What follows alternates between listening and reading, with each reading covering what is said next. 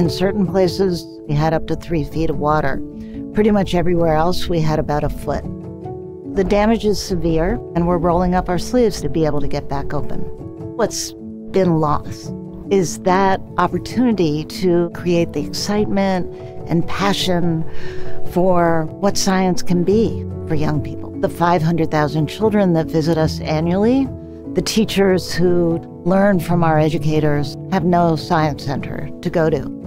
With the pandemic, we were closed for 16 months, open for 2 wonderful, glorious months, and then we were hit by Hurricane Ida.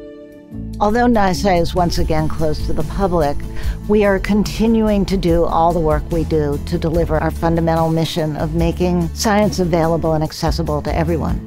Our education programs are being delivered out in the schools, sometimes at colleague institutions or virtually. We're continuing to do our important R&D work.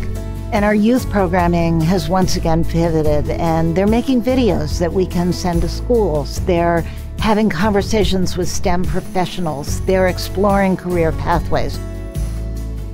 Of course, opening the doors again is going to require us to have resources and financial support, working with our partners in the city, our many elected officials, and our supporters across the board. We will recover from this as well. We are New York City's Science Center, and that means we're tough, we're resilient.